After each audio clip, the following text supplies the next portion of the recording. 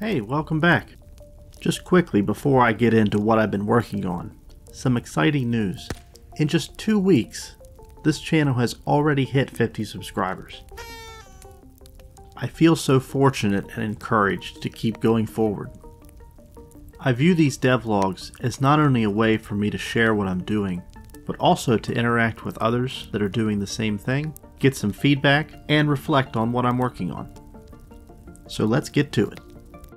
I began my next work session by starting over. Yeah, I seem to be doing that a lot. I realized it was a far better decision to start with a third-person template that Unreal already had, rather than start from scratch. This is a blueprint. Blueprints are Unreal Engine's visual scripting.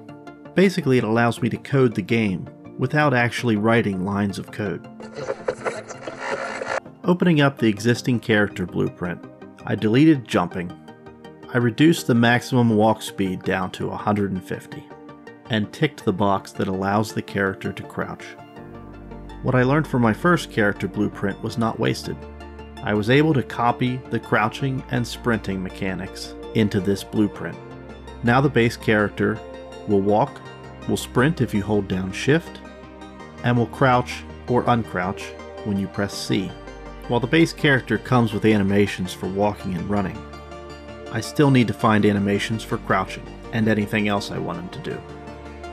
So I took a look at my game's budget.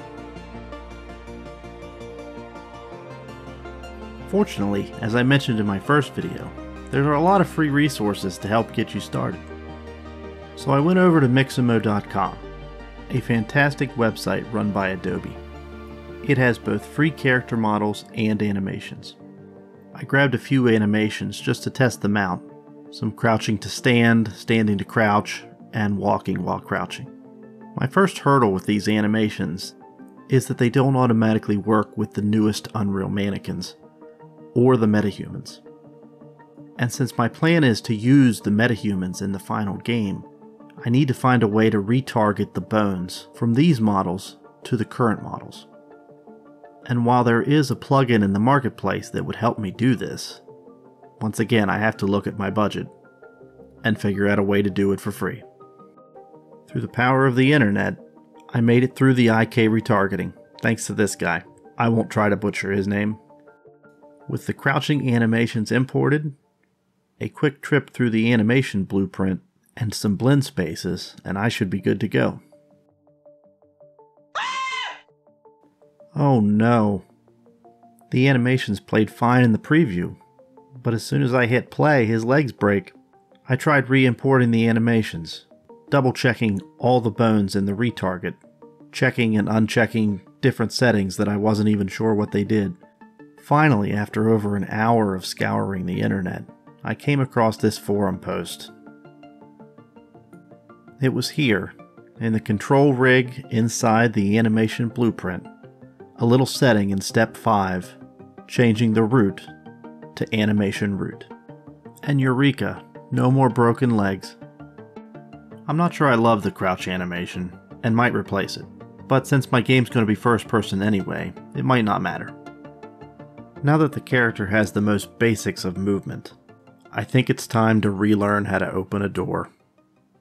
But that will be a task for the next devlog.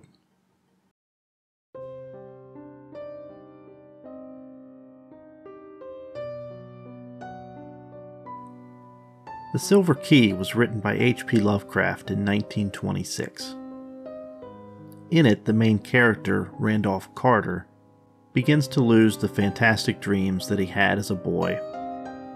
One night, he's visited in a dream by his deceased grandfather, who tells him about a silver key in the attic, and upon waking he goes to look for it.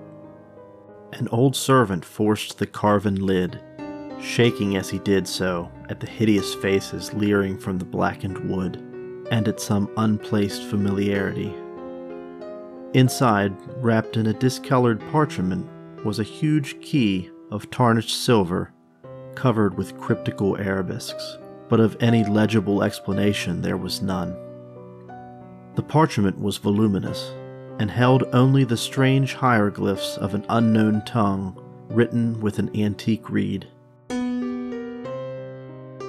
Carter then disappears. The key has allowed him to travel through time, back to his 10-year-old self. In my game, I will be taking the concept of the silver key to allow the protagonist to enter the bodies of people in the past in search of valuable relics. As the player progresses through the game, they will soon find out that such eldritch artifacts are not meant to be taken lightly. And that concludes another devlog. Thank you so much for watching, and I'll see you next time.